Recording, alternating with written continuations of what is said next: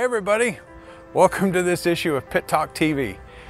We're right here as we are going to be every Saturday night for the next few months, right here in the middle of the Rockford Speedway.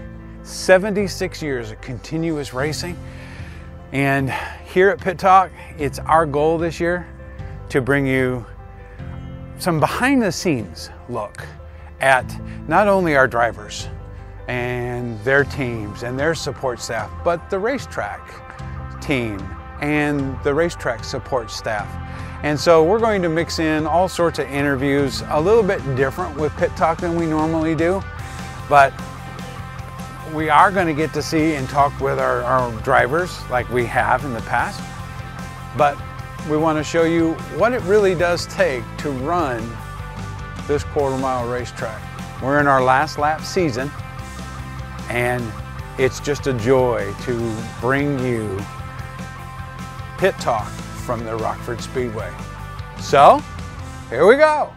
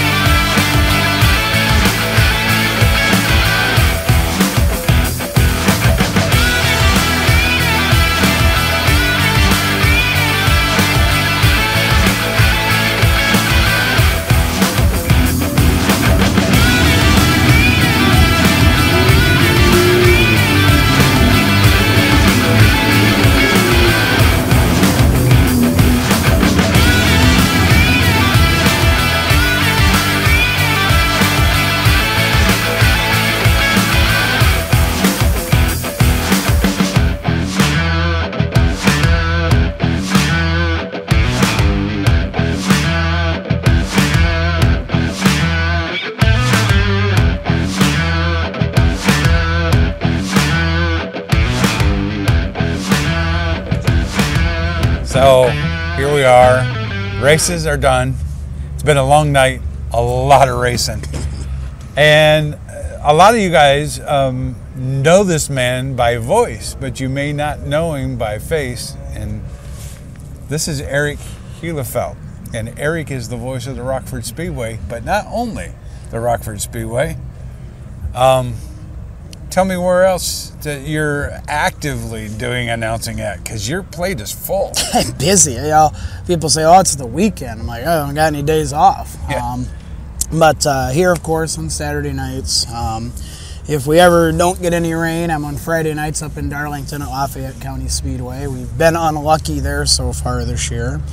And doing some super late model type stuff, Midwest tour, all that sort of stuff, and of course the radio gig, my weekday job, morning show in Freeport, high school sports on the radio, which here in the spring we'll get a little going with baseball, softball, but primarily football, basketball, all that. So stay busy. That's it for does. Sure. It keeps you going. And how's your voice do through?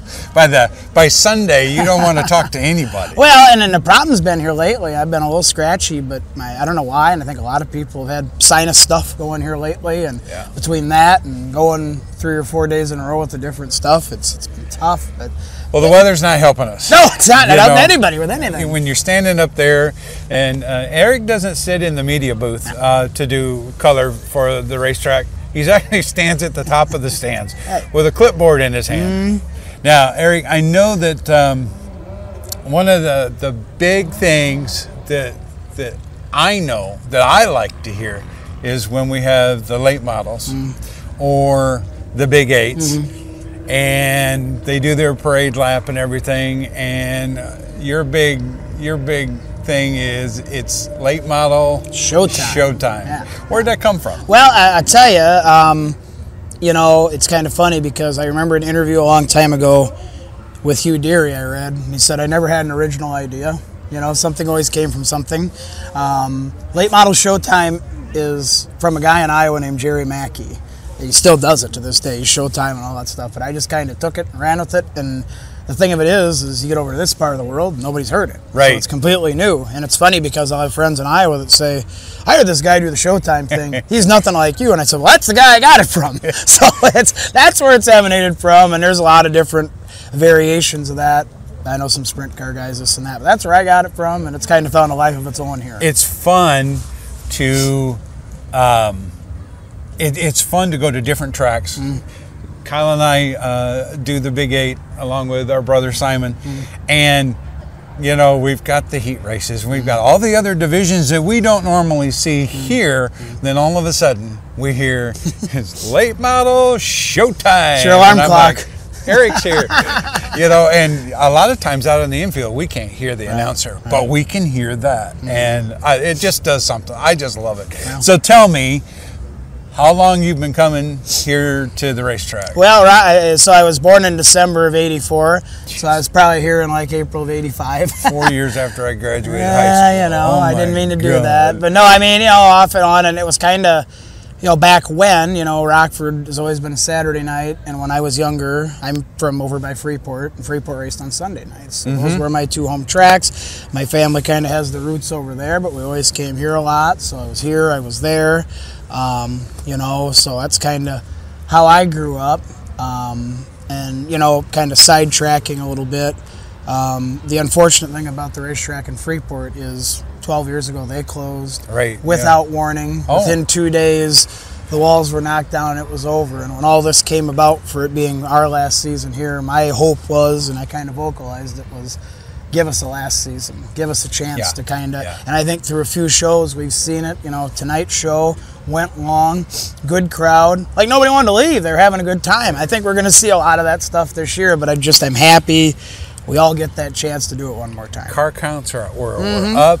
Good cars. Good races. Cars. The Sixers put on a hell of a show there at the end. You know, and when you see 24 cars out here and there's no caution a lot of action for the first 14 laps, and it's like, wow, they really put on a heck of a show. For sure. So we all know, you know, we're in our last days of the Speedway. You have a lot going as far as other announcing places other than Rockford. Are you going to continue on with that? Or? That's my hope. You know, if people have asked, and they've asked pretty early about that, what are you going to do next year? What are the drivers going to do next year? I don't know, you know. This is very, very much home for a lot of us. I'll find something. Yeah. Whatever it is, you know, I've got almost 7-year-old daughter too, which takes up time, and I'm happy about that. I'm always good to spend time and do stuff with her, but so you got to think of that. You know, I don't really have anything laid out yet for next year. Next year is 25 years of doing this for me since I started. Wow. My dad was driving me to the track the first year or so when I started announcing in Freeport and Darlington. So I'd like to make 25. I just have no idea what it's going to hold, but I want to enjoy this year, and we'll worry about next year when we get there. That's kind of where we're at, and you know, everybody's always asking Kyle, what are you going to do? Well, who knows? There might be another track in the area that wants the video setup that he's got. He brings a lot to the table. And his drone, he's been flying that drone around tonight like crazy, and I get a kick out of it because my drone, I can't fly it worth nothing. You know, it can go up and it can come down, and that's about it. He can flying around the track. Tonight he was able to fly alongside most of the divisions except for the late models. He couldn't keep up with them, and but that was pretty good. So you never know. There might be another track that wants to open up and take Kyle on for his video stuff.